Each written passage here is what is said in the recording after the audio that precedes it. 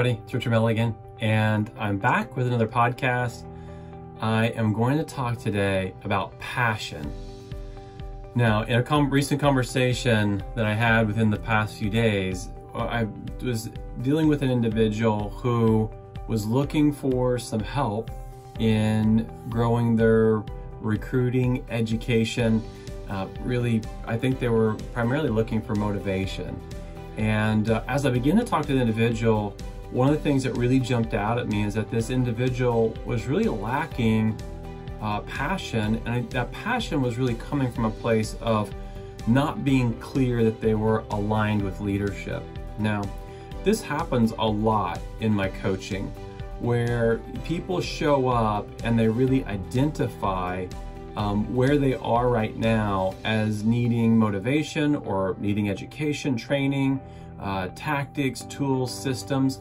And where I have to start with some people is really asking this question: are you fully committed to where you are? Sometimes that commitment can be based off of whether they're in the right position, whether they're with the right company. Most times though, it comes down to, am I aligned with my leadership?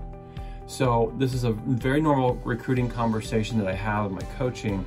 So we're gonna tackle this today and really talk about how you gain clarity on being at the right place, underneath the right leadership, the aligned leadership, because I think it's something that needs to be addressed as a whole, because if you can't spill over your passion on people about where you are and what you're doing, it gets very difficult to recruit, because passion, it may be the most important element of all.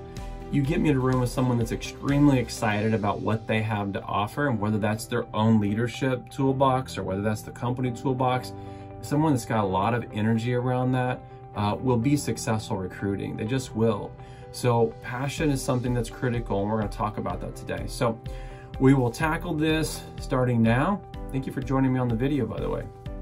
Here we go in 3, in 2, in 1. Hey everybody, it's Milligan. Welcome back to another Recruiting Conversations. And I'm coming to you today, and it's a special day. It happens to be Father's Day evening that I am cutting this podcast. Man, I must really love my audience to be cutting this on a Father's Day evening. I am just coming back from, it's actually late in the evening, but just coming back from having spent the entire day with my awesome family. And I gotta say, I'm blessed to have 4 kids in my house right now. Ages, oldest is 17, the youngest is 6. It's a sweet season. It's a hard season in terms of juggling all of the balls that come with that. But it's a sweet season to be a father, and to get to have the opportunity to see my kids grow up and develop and see them taking the things that I'm leading them and teaching them to, and acting those things out, and sometimes not acting those things out. So, you know, there's where the difficult part comes into being a dad. But loving every minute of it, wouldn't change it for the world. But I'm not here today to talk to you about Father's Day, although I do want to say to those of you that are fathers, man, I applaud you. To be a great dad means that you sacrifice a lot. And if someone would have told me how selfless I would have had to have lived to be a parent, I'm not sure I would have committed to it way back in the beginning. But the truth is that you really do have to sacrifice a lot of you to have a healthy relationship with them and to have healthy kids. And so I applaud all of you, because in my own life, I have a number of dads that are great examples for me, just really close friends. I get to see them model good fatherhood, and it's something really special to see from a distance. So for those of you that are doing it right, I applaud you. For those of you that are like, I'm not sure that I'm doing it right, you know what? There's a lot of space in relationship for "I'm sorry" and "will you forgive me," and to walk humbly. And what I have seen is that in my own life where I've been willing to do that, it is a way to restore that relationship so quickly. So I'm not here to give advice around fatherhood. I'm here to give advice around recruiting. So I'm back on track. Today I want to talk about this thing that is so critical to being a successful recruiting leader, and it's called passion. that may seem obvious, right? That I've got to be passionate about what I do to be successful. The reason why this comes up is that it's a recent conversation for me, right? Recruiting conversations. In my coaching, I have these repeated conversations, and as they come up again and again, I use this podcast to really hit some of these things head on. What I will say is this: again and again inside my coaching, I have people that will seek me out to actually coach them for a season, and they're looking for things like training, education, motivation, inspiration. They think they need those things, and a lot of times I really take the time at the very beginning to slow down and really evaluate where the individual is at. And from time to time, I come across someone who's ultimately lacking buy-in. The lacking buy-in of most times, the lack of buy-in comes from not truly being aligned with their leadership. Now, some of this can just be confusion, right? Because, you can have a difficult moment with your leader, and that can be confusing, where maybe it was something you need to take ownership on, and your leader had to have a difficult conversation with you. And so it's important that where you find yourself questioning, am I aligned? Am I at the right place? That you gain clarity. And so I'm going to walk through some things that I think are beneficial to this conversation. In my own life, as I look back at seasons where I've shifted from one place or one group of leadership to another group of leadership, most times, not always, but most times there have been these places where I wasn't aligned with leadership. Now, I say not always because, right, the toolbox does ultimately matter. And there have been seasons where I have left one organization, gone to another organization, because some really important things that mattered a lot were broken. And so that can be a driving force. But most times, people leave companies because of either a lack of leadership or a lack of alignment with leadership. Okay, so I always want to stop there when I'm coaching someone and make sure that they are fully convinced that they're aligned, and that they can truly buy into the direction that the leader's going. So let's just walk through some steps here of how you gain clarity, or even really how you get your passion back. Because what I found is this: if you're excited about something, and let's just maybe define passion here, because the word passion, if you're not clear on what it means that you're barely able to control your emotions. Like, these emotions are so strong that you're barely able to control them. So that's a great measuring stick for, can I be, or am I currently passionate about where I'm at? And if I'm not, then I need to work through some methodology of getting clear on this. So let's just walk through maybe 3 steps that will help you gain clarity or potentially help you get your passion back, okay? So one of the things that I know is that, and I mentioned that word clarity again and again and again, like, you've got to be clear on where you are right now, okay? But in addition to that, a lot of times it's helpful to get clear on how you actually got there. So where have I been, right? Where am I right now? And then where are we going? And if I'm clear on those things, like, how did I get here? Like, in this exact moment, and then where are we going right now? If I've got clarity around that, that's very beneficial in making a decision. Can I re-engage and get re-passionate about where I am if I'm not passionate right now? Now, a lot of times where you look at where you've been, take the time to look at that and look at where you are now and where you're going, that is a way for you to get re-engaged, to get re-bought in. Because in my own life, as I see in a lot of other people's lives, where we are lacking passion, it ultimately is because we're weary. We haven't taken the time for self-care, and because we haven't taken the time for self-care, what has happened is that we've gotten to a place where we haven't been able to rejuvenate and become restored. And so really this passion's lacking, not because I'm not bought in, but because I actually need some rest. I need some reprieve. And so, if that's the case, what's very helpful is understanding that you're completely bought in from a heart place, okay? So why where you've been is important is because that really tells part of the story. It tells part of the story in that you know how you got here, right? You bought into a leader's vision, or you bought into some core values or core convictions or beliefs that they had. And so where I look at where I've been to get to this very moment of where I am now, that the lens of that came through that value system, that belief system, that passion system that existed from the beginning. Okay? So that takes me to this very moment. Now, in this moment, if I'm not passionate, sometimes it can be because I'm not clear about where we're going. And sometimes that can be from a lack of clarity around current leadership casting, clear direction, or around a change in leadership, or around even a change in how a leader is responding or reacting or leading. If it's not a cohesive leadership message, a lot of times confusion can begin to revolve around that where are we going part. I don't have clarity where we're going. And where I don't have clarity where we're going, that is a diminishment of my passion. So if you're a leader right now listening to this, what I would say to you is this.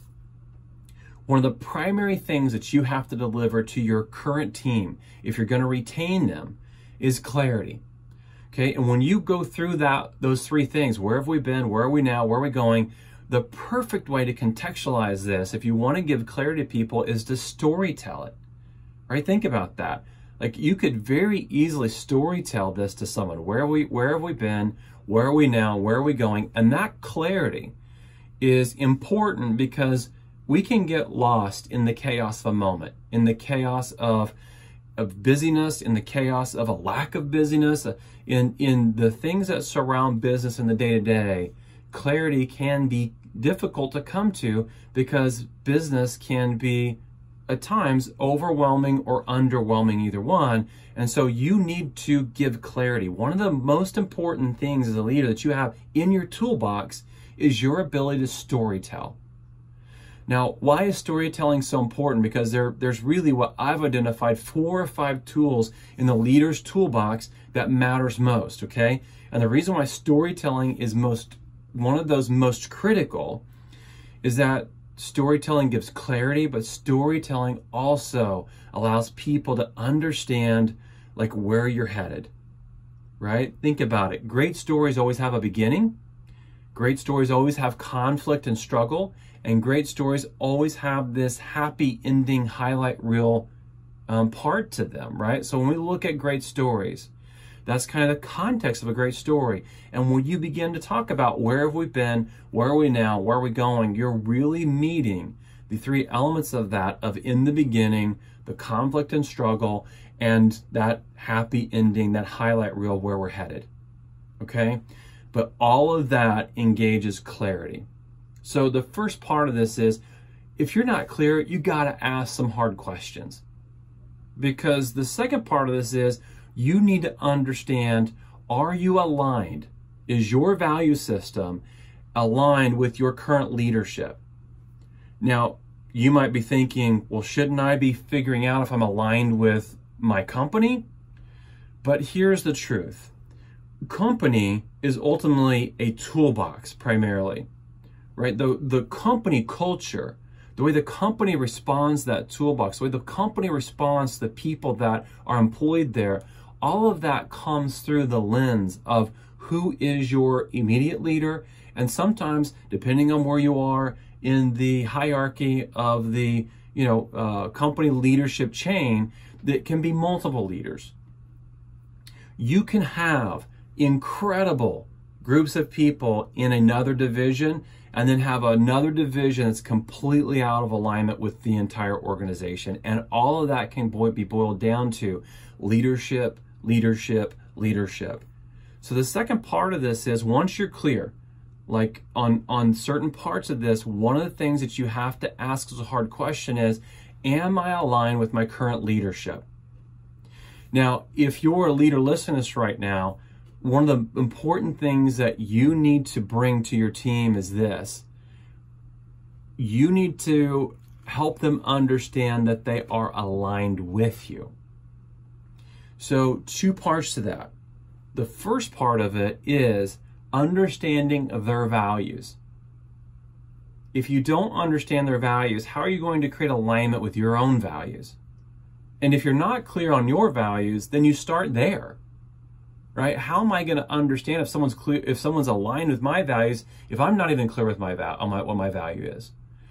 So in my coaching, where we typically start with a leader, is we start with this attractive leader framework. And you've heard me use that terminology before, right? The attractive leader has a clear vision, has these clear core values. They can articulate around those. They're so clear, and they're living and acting in alignment with those. So as a leader, if I'm not really truly understanding what my values are and what the value of the person that works for me, with me, partners with me in this business, if I don't understand their values, how in the world are they going to be aligned? How in the world are they going to ever see alignment? And so where we see high attrition, high churn rates within an organization, what we typically are able to point a straight arrow, straight line to, is a lack of clarity in what a leader represents.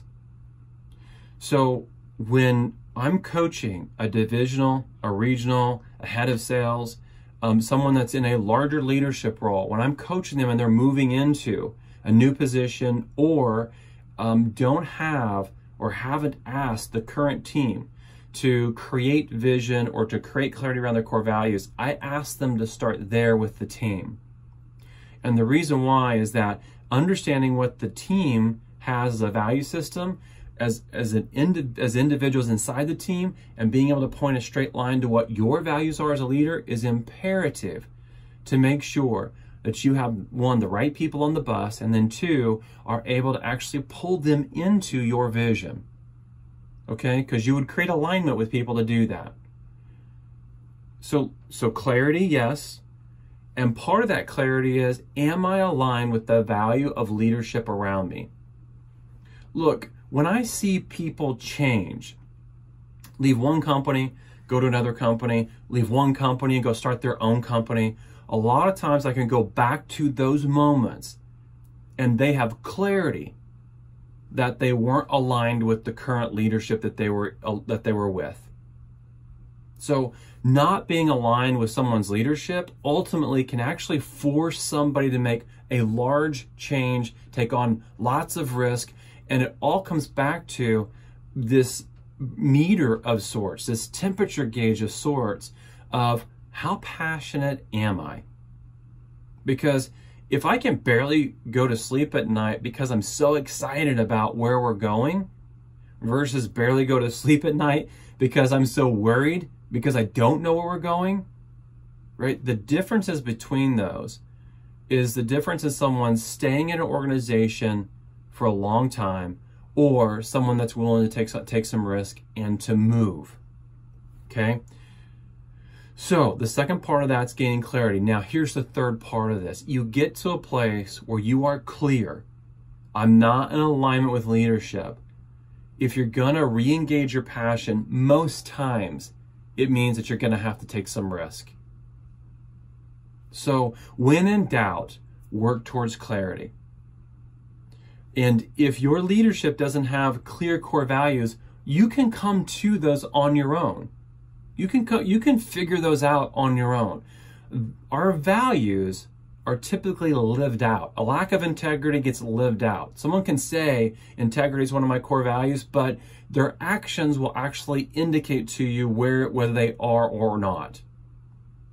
So you can identify the value system and whether there's alignment in that value system with you, even if your leader is not articulating that to you and is not elevating the noise around this. So if you don't have a leader who's giving you clarity around their values, you can determine those, and then you need to determine yours. The most passionate people are people who are clear on their values. I'll give you a perfect example of this. Someone recently asked me, when I get into coaching sessions, and I do a number of group coaching sessions throughout the week, when I get into those group coaching sessions, my energy begins to go up and up and up. And a lot of times I have to pause and just bring my energy down because I'm so excited about the things that I'm teaching. And someone's asked me before, why do you get so excited about this recruiting thing? And my response to them, because I'm so clear on why I get excited, is that because I empathize with the recruiting leader's struggle. The recruiting leader, in my opinion, has the most difficult job in any organization. If you have to lead and you also have to recruit and build the team, man, you're wearing 12 to 15 hats, and then you got to put another mega hat on. That recruiting hat's a big hat, and it's an important hat, and it will determine the level of success in your career if you're a recruiting leader that has to do that. So part of the reason why my energy goes up and why I can be so passionate about this, where I can barely control my emotion, right? Because that's definition, passion is this strong, barely controllable emotion, is because I empathize with the recruiting leader struggle, because I was a recruiting leader for a long time in one industry for almost 15 years. And so I remember what it was like trying to figure it all out and trying to juggle the other 12 to 15 balls every single day. So the clarity of my value system ultimately leads me to a place where I can bring an enormous amount of enthusiasm into what I do. So here's what I would tell you to close this out. It is worth finding a leader you're aligned with. It's worth finding a position that you're excited about, because when you get to a place where you can hardly contain your energy and your excitement around who you're aligned with, who you're working for, who you're working with, who you're partnered with, what you're doing in your career, then you are going to be able to influence and impact a lot more people. So if you're right now asking yourself, I'm not sure I'm in the right place, or my passion level is extremely low, then take yourself through this process. Ask yourself the hard questions, get clarity. It's worth getting clarity. Get to a place where you are convinced, yes or no, I'm completely aligned with my leadership, or I'm not completely aligned with my leadership. And if that means that you got to go figure out what your values are and create a narrative for what the values are of the leaders around you, then do that. Well, let me end with this. I am not saying that if your energy's low, that you're in the wrong place. Because what I know is that there is no industry, there's no business, there's no role in any organization where the line for growth is straight up. Okay, business cycles are ups and downs, incremental improvements and higher highs, and then incremental improvements where you've got lower lows. It's, if you understand trading stocks, where you're always looking for higher highs and lower lows, okay, to make decisions around. A lot of times those pieces can indicate, should I stay and should I fight, or should I actually fight to go? Because difficult seasons are going to come and go in any industry, okay? But if you're aligned with your leadership, then it's worth fighting through, and it's worth fighting for. Ultimately, there's a couple of stages in business that I talk about a lot. And those stages really come in this first stage of where we get really excited and energized about something because we're dreaming, and that's the first stage of us dreaming. The second part of that is where we take a leap. Like, okay, we're all in, we're doing it. And most people end up at a new organization because they had a leader that dreamed with them and they took the leap. But a lot of times what follows that leap is this big dip. And the big dip is really the fight zone. It's where you have to bring more energy, more positivity, more motivation, more inspiration to this, whatever this is, in order to get to a place that I call the climb. And if you get on the climb, you'll feel the energy of that. It's still hard, but you're headed in the right direction. And if you stay on the climb long enough, you'll get to a place where you achieve and you accomplish whatever it is you set out to accomplish. So I don't want to ever not remember the fight zone, because the fight zone's an important place. One of the things that I've realized in my own life is this: anything worth having, you are going to have to fight for it. That's a line that has resonated with me for a number of years from someone that I would consider a mentor of mine, although I've never actually met him. I've read every one of his books, listened to most of his podcasts, someone that's actually influenced my life pretty dramatically, a guy by the name of John Eldredge. Some of you may know him, wrote the book Wild at Heart. If you haven't read that book, I would challenge any man out there to pick up that book and to read that book. But one thing that John Eldredge said one time that just resonated directly to me, as always was speaking to me, is this: anything worth having, you will have to fight for it. And so when you look at where you are and what you want to get out of your current situation, sometimes it just means digging a little bit deeper and fighting a little bit harder. Okay, but the one thing you cannot fight against is where there's clear unalignment in your values and the leader values around you, where you're able to clearly point a line to, I'm not in alignment. There, I will challenge you. Go take some risk and find someplace else to fight. So I hope this brought some value to you. Hopefully there's some nuggets in here. Look, if you are a leader, one of the things that I would challenge you right now, if you're listening to this and going, gosh, I don't have a clear value system, I don't have a clear vision, you really do have to get to a place where you have that. I have a 2019 vision, but I have a vision that was a 10-year vision when I started this company in 2017. I have a 2027 vision. What were we going to accomplish in those 10 years?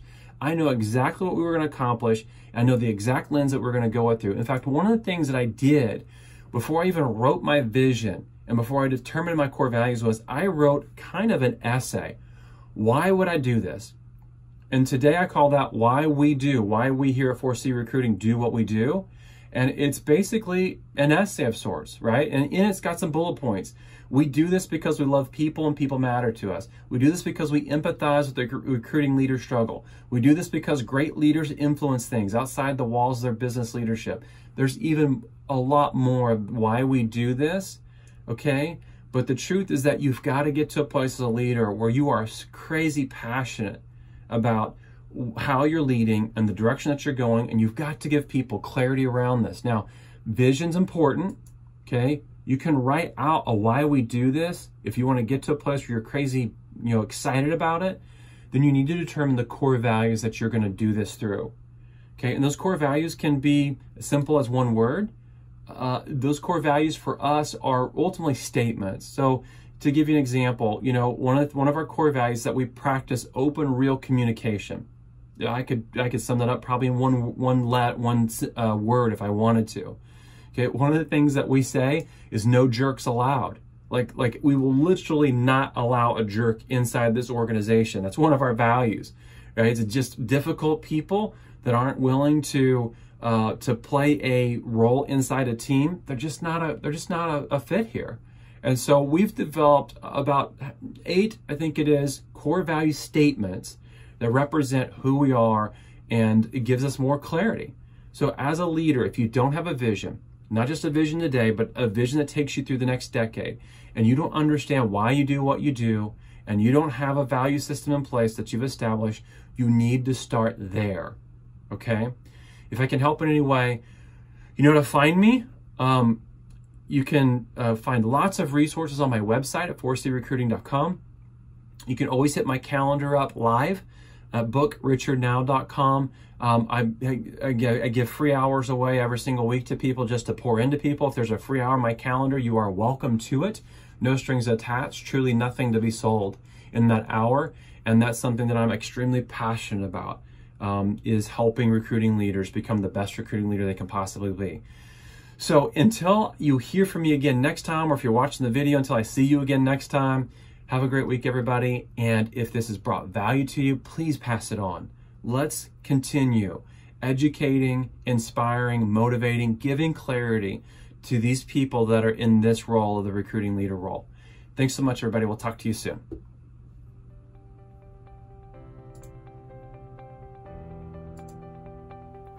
There you have it. Another recruiting conversations in the books. Yeah, passion. It's a really, really, really big deal. Passion, if you don't have it, it spills into every aspect of your life. It will spill into your interpersonal relationships. You'll take it home with you. You will find it very difficult to get through the day-to-day of what you do in your career and your job. And so this is something that when I identify someone that's lacking passion, I slow down here and just say, you want to figure this out. Why aren't you more excited? Where is there a disconnect here? And almost every time I would tell you, it goes back directly to leadership. So it's a big set of shoulders that we as leaders have in terms of bringing this passion to the people through this lens of clarity and alignment, okay? This is how you become a great recruiter. Having and bringing lots of clarity and being clear on your value system, and then being able to figure out what the value system is of the person that you're trying to recruit, and then creating alignment around that. It's a critical element to whether you're going to win or lose in recruiting. Recruiters are not salespeople, okay? You see yourself as a salesperson, but ultimately you are not. You are a relationship builder, okay? You are to some degree a brand ambassador, okay? You can also be to some degree a marketer, okay? All of those things are critical to whether you're going to win or lose. Old school recruiting was salesmanship. That is not the name of the game today. And ultimately what we believe is that there's 4 things that matter inside social media, and all of those things are critical around these pieces of clarity and alignment, So we talk about the 4 pieces, which is, the connection and being able to connect at scale. We talk about delivering content, and that content should be centered around what your values and your vision are, okay? Communicating, I want to communicate directly to someone. And then the 4th part of that is, yes, there's got to be a conversion. Otherwise, I shouldn't even be doing this if there's no conversion at some point, right? And so if you think about it, salespeople only see the 2 ends of that. The 2 ends of that being the connection and the conversion. But where you're trying to build relationship, you've got to have all 4 of those. You got to have the connection plus the content plus the direct communication in order to get the conversion. So you got to stop thinking like a salesperson and start thinking more like a marketer or a relationship builder in order to have success. And to do that best, you got to have clarity yourself. You got to have clarity of your vision and clarity of your values, okay? So it is something that I'm really passionate about because it's something that changed my life. And when I say it changed my life, it didn't just change my life in terms of my ability to recruit, it changed my life inside my own family structure. When I say that, I came across a gentleman who I consider a dear friend today, a guy by the name of Greg Gunn, who wrote a book called Family ID, and ID stands for intentional direction. Greg helped me inside my own family structure create a mission statement and to understand what my core value system was, and then to develop what I would call purpose statements. And so today we say some pretty hilarious things that are very true about who we are as Milligans, okay? One of the things that we say as examples, Milligans make things better. And so if we go to the lake and the lake's dirty when we were there and we're walking out, we'll stop and each one of us will pick up an extra 10 pieces of trash. It's little simple things like that that give us clarity as to who we are. We say things like Milligans treat each other better than their best friends. And so that gives us clarity around how we're going to treat each other inside our household. And so those 19 value statements that I have inside my house today ultimately give us direction, give us this ability to say, are we aligned in our actions and with who we want to be? And that's a critical element to becoming a great leader, is having clarity around your vision and your values and being able to answer that question, am I aligned? Is my action aligned with who I want to be? And today, a lot of people will leave an organization because a leader's not clear, or they are clear that there's no alignment in terms of how that leader's acting and the value that the individual has. So it's critical. It's critical to retaining, and it's critical to recruiting. And I could sit here all day and talk to you about it, but I'm gonna let you go. 33 minutes is long enough to do a video. So until I see you again on a video, appreciate you watching. Pass this on to somebody if there's value in this. You simply drop a link into somebody else's inbox. You never know what encouragement you could be to someone else. Have a great week.